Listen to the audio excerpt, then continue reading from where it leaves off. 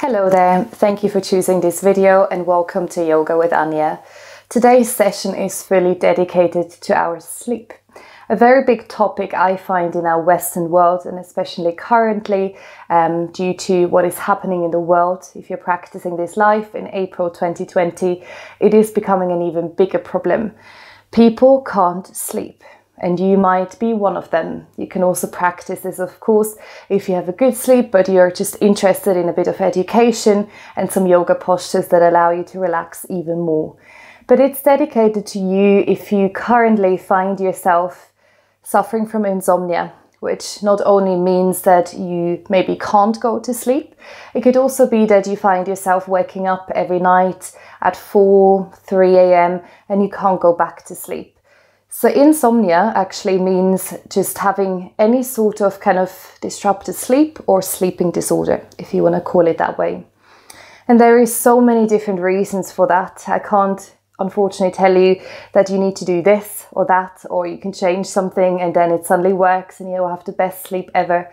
But there is tools that we can use to down-regulate our bodies, to kind of switch from a parasympathetic nervous system, more of a fight and flight response, to a parasympathetic one where the body is more in a rest and digestive mode.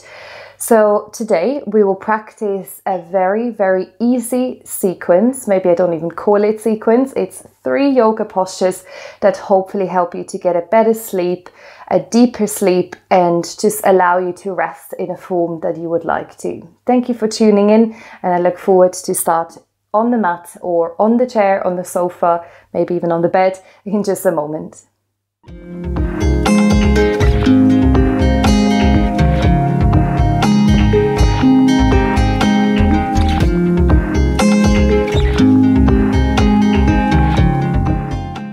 We begin with a pranayama, a breathing technique tonight to down-regulate the nervous system and to find more calm and more ease within your body, trying to balance out the energies that might be a bit disruptive for the sleep right now.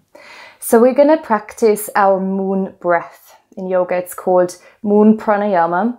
We're focusing on inhaling through the left nostril only today. And this is said to be the cooling nostril, the cooling side of our bodies when we inhale and take the breath in through the left side of our nose. So let's start. Take your right hand in front of you and then bring your 2-piece fingers onto the third eye, so the center of your eyebrows. And if you find that this is a bit confusing for you in a moment, you can just take your fingers down into your palm and only use your thumb and your ring finger. So choose which option you would like to take. And then block your right nostril off and just apply a gentle pressure here. And now we start together, inhaling through the left nostril. Take a nice long breath in. Then block your left nostril with your ring finger. Open the right nostril and exhale through the right. And that's how we continue. Very simple. Inhale, block the right nostril, breathe in through the left. Once you have taken your breath, close that nostril, open the right and exhale through the right. Again, inhaling a light pressure through the forehead, breathe in through the left nostril. Then close your left nostril, open the right, breathe out through the right. So you can continue now in your own rhythm. You're always inhaling through the left nostril and you're always exhaling through the right. And if it's comfortable to you, for you, close your eyes or soften your awareness. Allow your left hand to rest on the knee, either facing up or down, and continue with your moon breath for a few more cycles. You're inhaling through the left nostril. You're exhaling through the right. And then you continue the same way. So always breathing in through the left. Exhaling through the more yang side of our body. And just keep breathing in that rhythm. Lengthen the spine. Feel the crown of your head reaching up towards the ceiling as you're breathing here. And feel that light pressure that you're applying with the 2 peace fingers on the third eye. A very relaxing spot.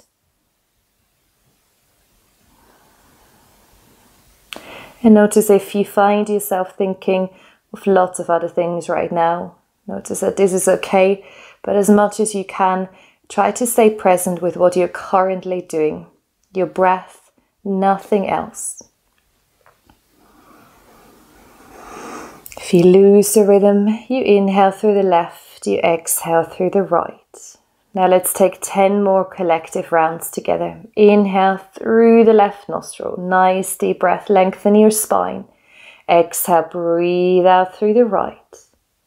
Let's inhale through the left. Nice long breath in. Exhale, right nostril. Then change it again. Breathe in through the left. Breathe in for as long as you comfortably can, then close this nostril, exhale through the right. We start again, inhale through the left. Exhale, right nostril. Inhale, left nostril. Draw the breath down into your belly. And exhale, completely relax the belly, relax your ribs, relax the chest, breathe out fully. Inhale, full round of breath. Open the right nostril, breathe out through the right side. And now take 5 more rounds in your own rhythm. You can lengthen the duration of your inhale, you can shorten it, make sure it feels comfortable.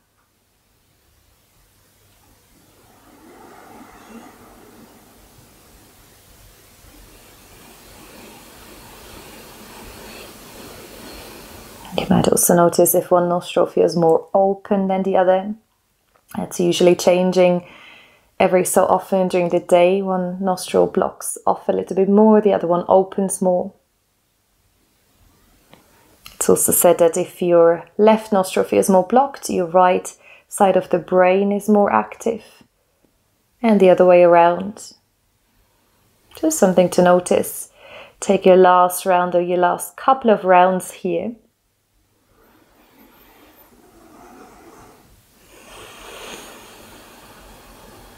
And really, really enjoy that last cycle. Breathe in through the left. Breathe into the fullest. And exhale completely through the right. And then once you've completed your 10 rounds, just allow your palms to soften, facing down onto your knees.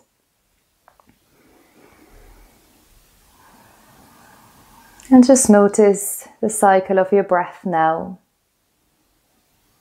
Notice how your nostrils feel. Sometimes we almost feel we can breathe a bit easier, a bit fuller. And imagine you're now inhaling and exhaling through both nostrils evenly.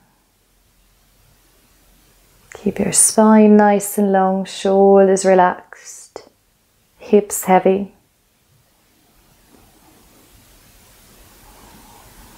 Beautiful work, very, very nice. And now to move on to our second part, Paschimottanasana, our seated forward fold. If you're sitting on a chair, I would say you could come onto your carpet, onto your mat or onto the floor and just extend your legs forward and out and away from you. Then shift that fleshy part from underneath your sit bones away, so you really feel you're anchoring down into your hips. You can bend your knees, you can straighten your legs.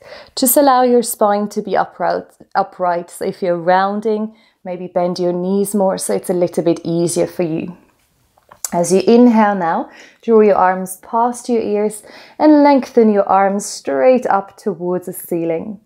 For our seated forward fold, where we're going to stay for a good few breaths, inhale, lengthen the spine, and then start to lead the way from your sternum. And imagine you want to fold over your legs, so your upper body softens down towards the ground. And that could be for you that you're more lifted, so you might have your hands as a support on the mat, or if it's comfortable, allow your palms to face up as a gesture of surrendering. And this is actually one part of our sleeping, I don't like to say the word problems or disorders, but our sleeping difficulties, maybe you could say these days, that we feel we have to have everything under control. So we don't actually allow ourselves to surrender or our bodies to surrender. And that happens very rarely. And then the body might be more agitated, more active, and it's almost as if the body thinks you don't even need to sleep because your body, your energy is so all over the place. So see here, with a forward folding posture, if you can allow your body to surrender into this shape. And today I would like you to only worry about whether it feels good in your back, in your neck, obviously the legs as well. But don't worry too much about how rounded your back is, how long the spine is, and just fold over the legs. Let go of any tensions you might have in the feet, the soles of the feet. Relax your ankles, your calves, your shins. Relax the back of your knees,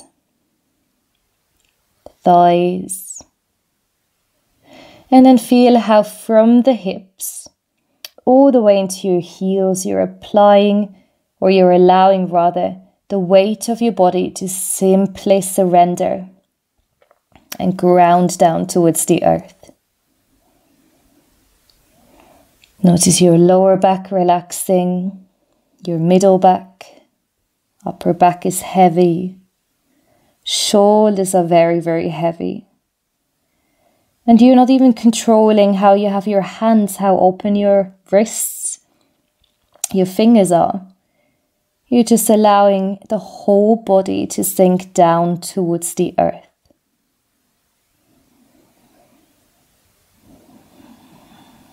Another posture, besides the first breathing technique that we've done, that is very nourishing for the parasympathetic nervous system. Very relaxing and calming for the body and mind.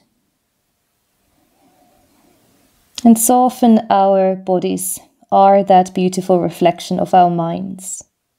So of course, if you feel a bit more anxious or agitated or stressed at the moment, because we simply don't know what's coming after this time or in the next few weeks, then your body might take that on, and your sleep could be the first thing suffering through.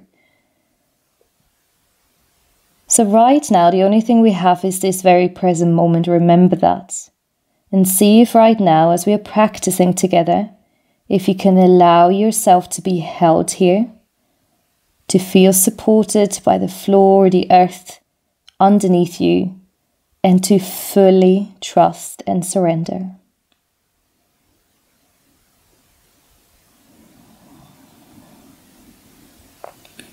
And now for the last few moments, I'm going to give you some silence. And I would like you to reconnect to your breathing. So just feel the rhythm of your breath and try to breathe a little bit fuller, a bit deeper for 10 more rounds.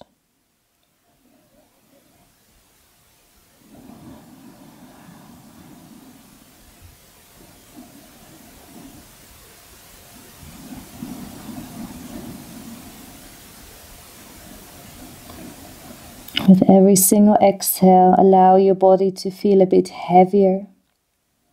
See if you can let go. See if you can trust and let go.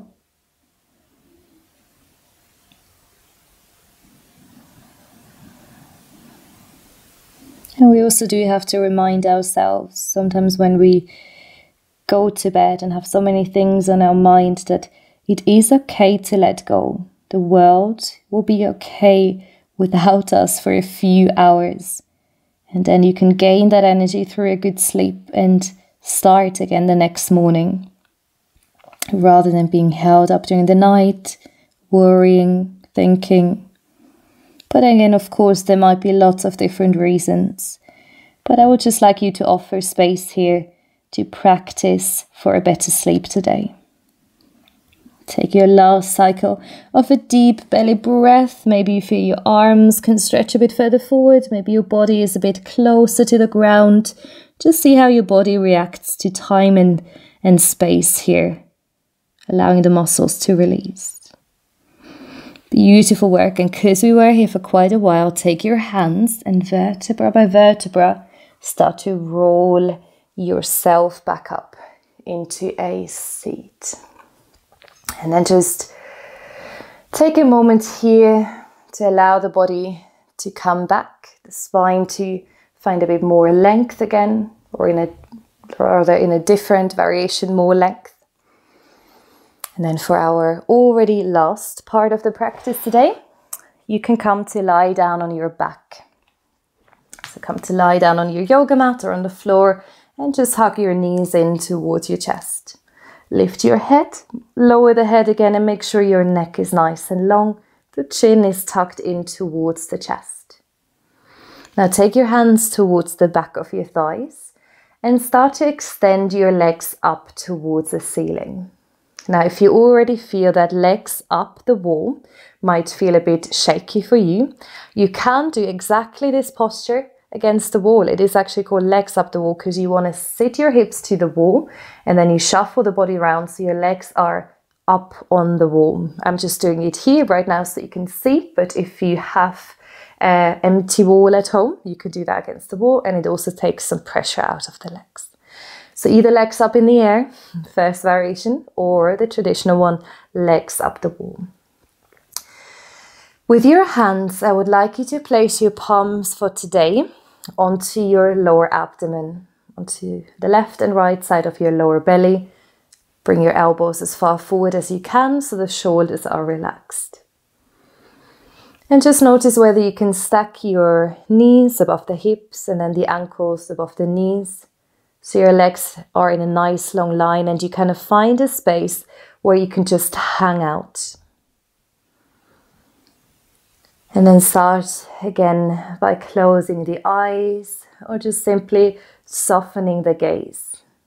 And you can soften the gaze by looking onto one single spot on the ceiling or out in front of you to narrow your awareness.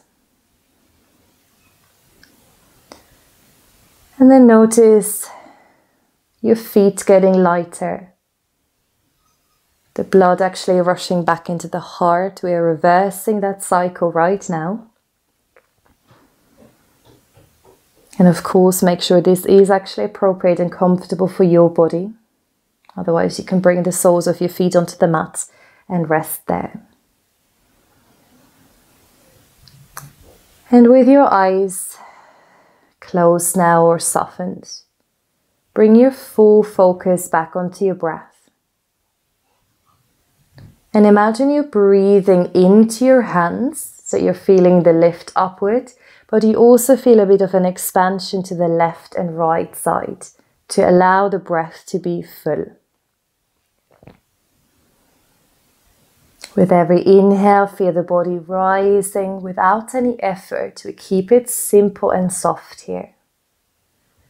And on every exhale, see if you can relax those muscles and those body parts on the mat or on the floor a bit more. So you feel the weight of your body gently pressing down towards the earth. And now count about 5 more full cycles of breaths.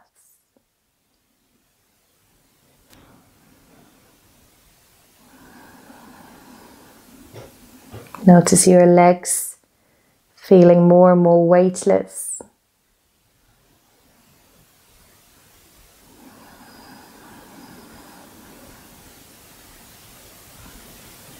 The breath, another very important factor of being relaxed. So if we breathe into the belly, the body also gets a different response, that we are relaxed, we are more calm, rather than breathing up in the chest. Quite often we do that, again, if you're stressed, or just in general, sometimes we forget how to breathe properly. The upper chest gives the body a stress response, again, that fight and flight which we try to reverse tonight. And now take one more full cycle of breath. Deep inhale, fill your lungs with new nourishing air. Exhale, allow your body to relax. Tell your mind to relax with it. And then slowly, ever so slowly, if you're on the wall as well, bring your knees into your chest and just gently hold your knees in toward your body. A nourishing gesture of giving yourself a hug, giving yourself love here. And before we finish our practice today, maybe a thought of gratitude towards your breath and whatever it may bring you after this class. And hopefully you will feel a bit more refreshed when you wake up tomorrow morning. Keep using this practice and other yoga classes to nourish your body, to find better sleep. And I thank you from my heart to yours for being here today. Hopefully this was useful to you, and take best care. Namaste.